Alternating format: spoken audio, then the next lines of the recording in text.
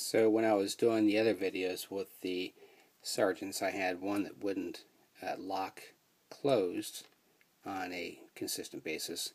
So I decided to take it apart and see what's going on with that. I think I found the problem. When I assemble these things, I use a number 2 pencil to provide some graphite for lubrication around here, and I think I had too much down into the this chamber here, and that was causing the ball to stick.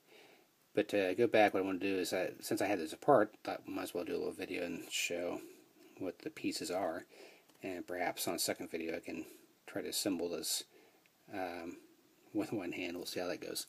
But anyway, it's made up of these 5 component parts. You got the shank and the top half of the coupler. We're actually looking at the bottom of this piece right here.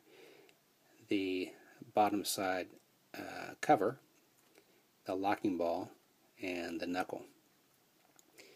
The main shank has a chamber, so you can get a good view of this. There we go. Has a chamber down in inside the coupler body, right there. This is where the ball rises into when you hover the magnet over the coupler.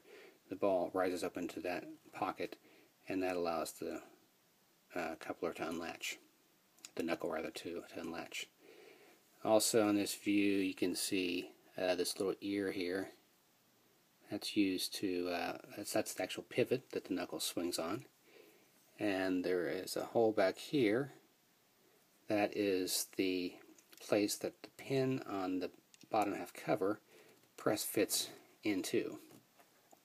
And I'll show you that here. So flip this over.